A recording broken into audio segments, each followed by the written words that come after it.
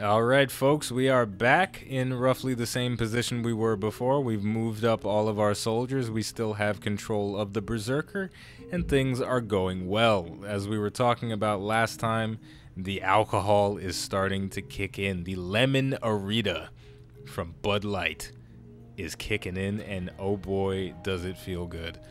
I said I was going to talk a little bit about getting drunk and consuming alcohol, and that I'm going to stick to my word.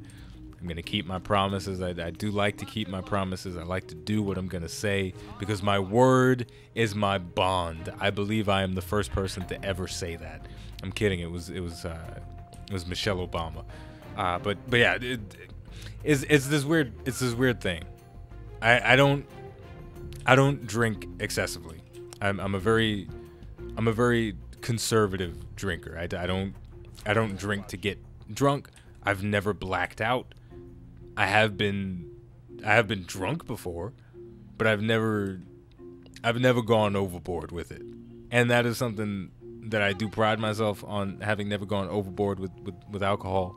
But I do it on purpose. I purposely do not like to go overboard with alcohol, but I do enjoy the sort of the looseness feeling of just having a couple of beers, or whatever, or in this case the cocktail in a can.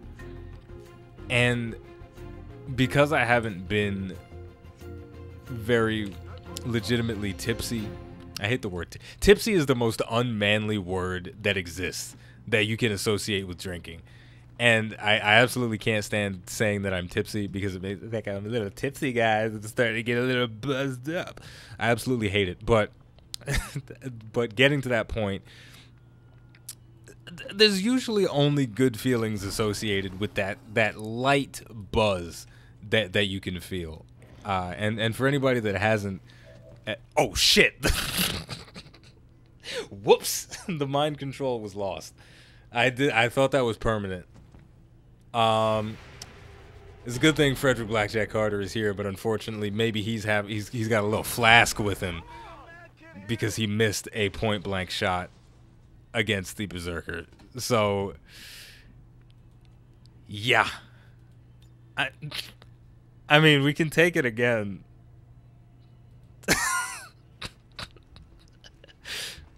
Buster Doom Guy Thompson is getting beat the fuck up today. But there we go. We got the Berserker again. We're just going to take this thing with us as long as we can. So, right. For anybody that's never consumed alcohol before, if you're too young to do it, or if you just don't drink, just know that I'm not over here sitting trying to persuade you to start drinking or anything like that. I'm just telling you my experiences with alcohol and why I do enjoy partaking in an alcoholic beverage from time to time. And I'm trying very hard to set up a good ambush for this next encounter, because if I do set up a good ambush, then this next encounter is going to be very easy. But if I don't, the next encounter is going to be a bit difficult. And because I know the layout of the mission, and I've done it so many times, I can be a bit more methodical about things. My experience is showing, and oh boy, it's so big. So yeah, I don't think most people will ever say that they've had a bad experience being tipsy. People have had bad experiences getting drunk. You get in drunk fights, and you completely change. He's a different person when he drinks. You know, all sorts of things like that. But when you're just a little bit tipsy, you're just having a little bit more fun than you were before. And incidentally, the last time I was in this sort of really loose state of being, you know what? I'm getting tired of inching around. I'm just gonna bull charge the Berserker forward to find the enemies. Let's do it. Just running through. Blech. There we go. I shouldn't have done that. We got the Gatekeeper, a bunch of Vipers, and a bunch of Archon. Ooh, and 2 Mutant as well. So 2 Archon, 2 Mutant, 2 Viper, and a Gatekeeper. This is a very big pod. But you know what? I think it's better that we revealed it this way, because I was getting impatient, number one. But number two, I don't think there would have been a better way to engage it, because I could have engaged with one of my soldiers, but that would have, I feel like that would have put them in more of a risk, and I think this is gonna work out. So let's see if I can make something happen. But yeah, the last time I was genuinely tipsy was with that girl that I was talking about last time, the one that lives in my neighborhood. When we went on our first date, my oh my, did I have a lot to drink on that day. But it was because she was having a lot to drink and I had to keep up. There's this weird thing about being a guy. If you're on a date and you're drinking with a girl, you have to match her level of drinking, or it looks like you're trying to do the big R word, and it's kind of creepy. Right, so if she's having a drink, it's like, no, I'll just have water. You've been having water all night. Why are you trying to have such a clear head? It's kind of weird. I don't know. That's a joke, kind of. That's how I feel, though. But, oh God, I should cut that out, but I'm not going to. But yeah, so she was drinking a lot, so I was drinking a lot. But it was a really fun first date. The relationship that we ended up having, the dating experience that we ended up having, was an absolute train wreck. But our first date and many of the subsequent dates were fantastic, and some of it, not all of it, had to do with the fact that there was alcohol involved. And just when you get 2 sexually active adults in a room, you give them a little bit of chocolate infused margarita, you give them all that good stuff, just things start to come out, and things start to happen. Now, we're going to try and position this flamethrower so that we can burn multiple targets, but it doesn't look like we can. And that's... Okay, we can't get 2 targets in the flamethrower, which is not... It's not great. It's really not great getting 2 targets caught in this flamethrower, and the Gatekeeper is immune to fire. But I think this might be one of the better times that we'll get to use it. So I'm going to blow a charge on an ability finally. We've still got plenty more special abilities to use. And it didn't actually... Okay, it did connect with the Viper. Okay, so we did get the flame damage off. And that's nice. So we got that. And ooh, this is going to be tough. But yeah, the reason our first date went so well, and I'll tell you the whole story of our first date. It was one of the best dates I've ever had in my life. I'll be honest.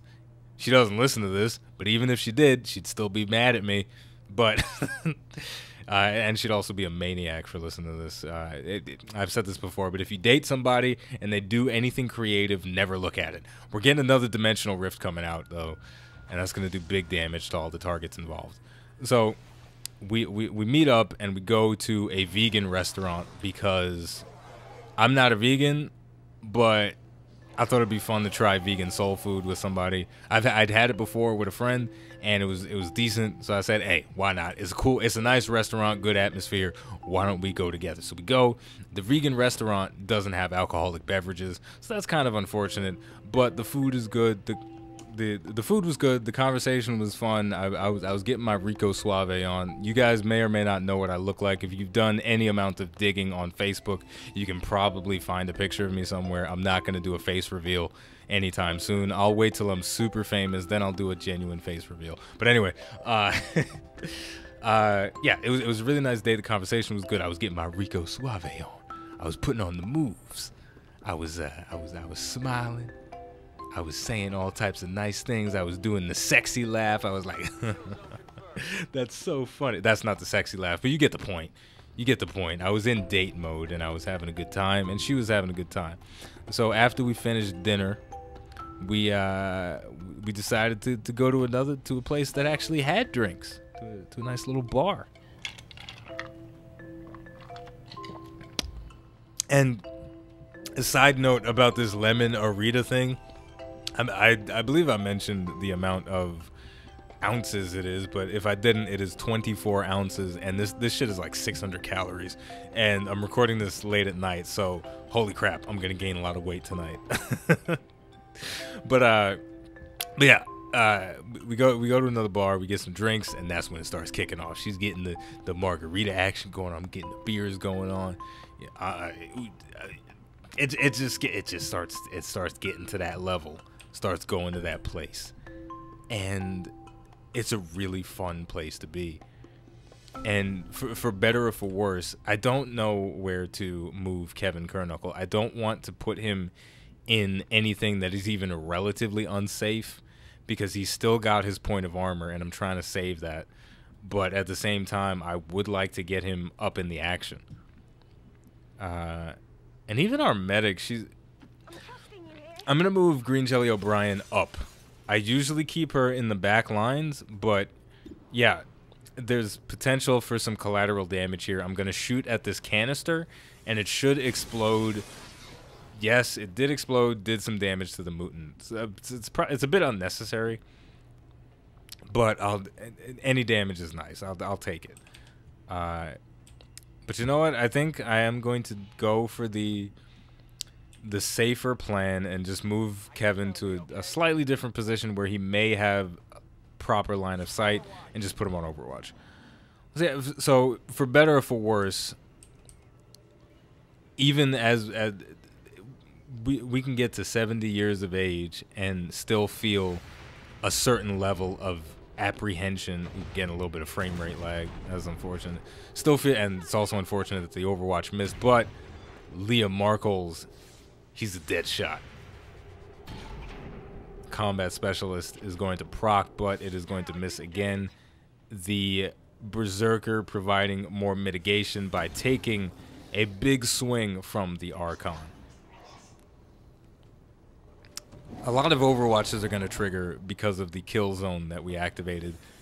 A shot coming out, the Berserker taking a big burst of damage, 6 from the Mutant. The other Mutant is moving outside of the radius of the purple stuff, taking a shot at the Berserker again. Boom, this time it's going to miss. Ooh, this is not the shot you want to take. Look at that armor, 7 points of armor. That is a ridiculous amount of mitigation. The Gatekeeper is opening up. No, the mind control is going to be on cooldown, so I'm not going to get to take control of it. That healed itself. Shit. Yeah, the Gatekeeper is a devastating enemy, and we're missing some of our kill zones right here. Yeah, this is getting ugly now. Close combat. It's gonna connect. Did that connect? I couldn't tell. Yeah, that connected. Oh yeah, that connected. Boom. Clocked him in the head anyway. So we're gonna have to blow a medkit finally on Blackjack Carter. That is the second medkit of the mission. But so far we've done a very fantastic job at keeping our soldiers nice and healthy.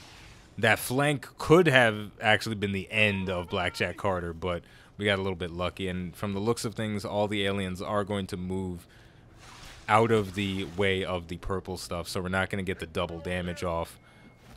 But never mind, we are going to get the double damage on one of the Vipers because that thing is stupid. But all in all, a successful turn. So, ooh, there was more stuff inside that radius than I was expecting. I'll take it. I'm happy about that. You can go your whole life and not feel completely free of the chains of just being a human, right? When you get up and you go to work, you get dressed and you put your best foot forward, and you may or may not be significantly attached to the people you work with. You may not care about their opinions one way or another, but you make sure to look presentable, and you make sure to to always say the right things. You don't want to step on anybody's toes. You don't want to do anything that could get you fired. There's so many things that are going through your head. I didn't even look at the screen to confirm if that was a kill because I knew it was going to be a kill because Alfie Green Jelly O'Brien has a stock on her gun, so she was guaranteed to hit that. But yeah, there's so many things that we think about that act as sort of restrictions on how mentally free we can be, and the more and if you're the type of person that can just be mentally free because you've reached enlightenment and you're just some happy motherfucker, good for you. I can't do that. Most people can't do that. So for me, I'm in a place where, in order to feel, and this is starting to get sad now. It's starting to get sad, but it's not though. It's not though. This is just the reality. Boom, 65% chance hit, 18 damage critical. It's not enough to kill though, because that's XCOM, baby. So for me, I kind of need a little bit of a drink to get to that place where I can just say, you know what? Fuck it. I'm going ham. I'm going for the kiss. I'm gonna act a fool today. I'm gonna say things. I'm gonna become Unchained Rob. And you guys know that is a mixed bag. It could be good. It could be absolutely insane. But when you just get that little bit of a tingle in your brain saying, you know what, lemon Arita thingy is tasting pretty good, feeling the tingle, some shenanigans are gonna happen, and it's a good feeling, and I'm getting all nostalgic right now. All right, I'll talk you guys through it. This is the kind of situation where I know exactly what I want, what I can do, but I don't know if I should do everything that I'm thinking. All right, I've got the capability right now to eliminate both of the Archon, but the Gatekeeper is the primary threat, and I want to deal with that, but I don't think I'm gonna be able to deal with the Gatekeeper, which is really unfortunate. So what I have to do right now is I have to try and find a way to, or what I would like to do is find a way to trap the to get the Gatekeeper caught in an Overwatch. So what I'll do is I'll move Black Dragon up, put him on Overwatch. If the Gatekeeper moves to my right, its left, then it'll get hit with an Overwatch. But now what I need to do is I need to use Kyra Ronin. I still have the, you know what? I'm gonna save Axe Throw because that's a clutch ability that could wind up saving the whole mission. So I'm gonna save Axe Throw. I'm gonna use the Boltcaster shot to take out the Archon. 12 damage to the chest. That oil is not enough to save it. The Archon looks like it has an oily chest. It has abs, and yeah. So we'll finish off the other Archon. We should be able to get line of sight with Dos Santos. If not, shit, I misclicked. It's over. I've screwed myself. It's fine. It's fine. It's not fine, but it's fine at the same time.